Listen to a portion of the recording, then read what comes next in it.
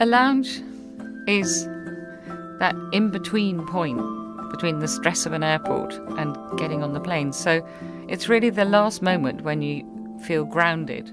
It can slow you down, it can allow you to breathe, just to take that moment. I think the whole notion of feeling well is an interesting one. It's really both big and simple as an idea, and it is about looking at how the experience affects you and how to be human throughout that experience. So, travelling well is thinking about all of those small details along the journey and how they come together as a total experience.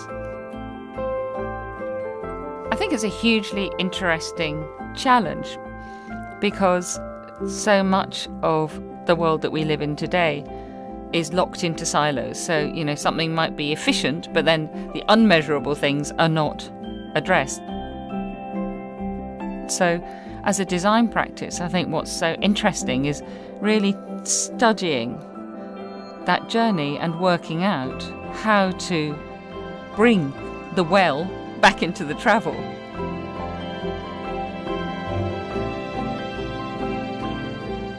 Airports can be alienating places.